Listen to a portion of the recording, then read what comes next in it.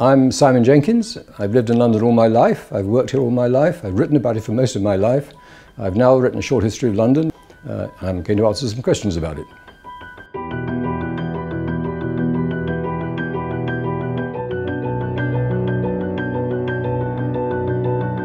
I think my interest in London began when I was a child. I was brought up in Regent's Park, or just off Regent's Park, at the end of the war. I can just remember going for walks in Regent's Park and seeing through the trees the famous Nash terraces and the extraordinary whiteness of them. London was very black then, and Nash's terraces just glowed white.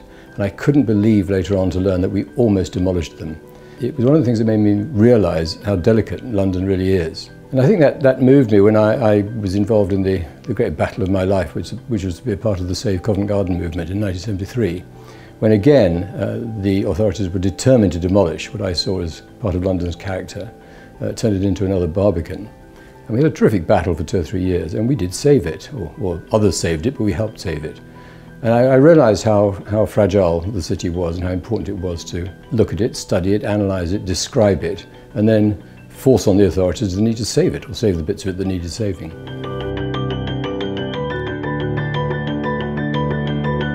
I think the bit of London's history that really was critical was the 19th century. At the beginning of the century, it was one of the biggest cities in Europe, but it wasn't all that outstanding. By the end of the 19th century, it was the biggest city in the world. It was an imperial capital.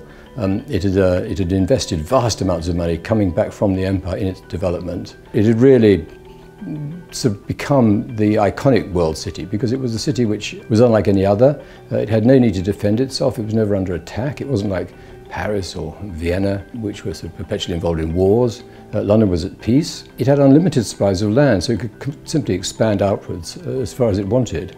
And by the end of the 19th century, the 1860s and 70s were critical. The railways had enabled people to live almost anywhere they liked in the vicinity of London. Even quite poor people commuted into London by train.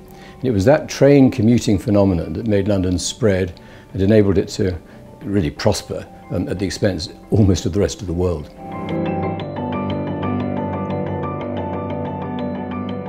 I think London's been through many crises when it's, so to speak, taken a wrong turning. It burned itself down in the 17th century, it was bombed in the Second World War. It then did terrible things to itself in the 60s and 70s when it demolished far more buildings than were ever bombed in the war. Problem now is the completely uncontrolled development of modern buildings where they are not appropriate. There are plenty of places that they are appropriate.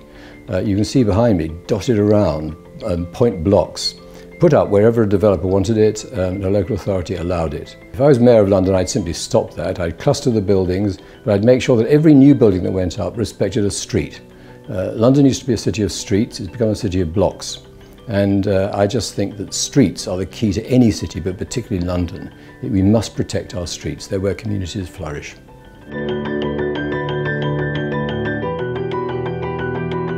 I think if I went back just for a day, not a week or a year, I would love to see medieval London. It was a completely crammed hive of activity. I'd love to see the old monasteries, which covered about a quarter of the city's area. I'd love to see the tradespeople doing everything in the street. Everything was done in the street. I just love streets. And I think medieval London, from the waterfront to the cathedral, to Westminster, which is where the court was based, to the kind of the filth, squalor, but also dynamism of the East End. That's the place to be. I think when people come to London, I always say to them, look, don't go and see the obvious sights, Buckingham Palace. Everywhere's got a Buckingham Palace. Go to funky London. Go to Covent Garden. Go to Soho. Go to Marylebone. Go south of the river to Bermondsey. Go to Shoreditch High Street. Go to the places where there's activity, because it's the activity, the vitality of London, particularly its shopping and its trading, that makes it such a special place, and is really quite unlike anywhere else in Europe.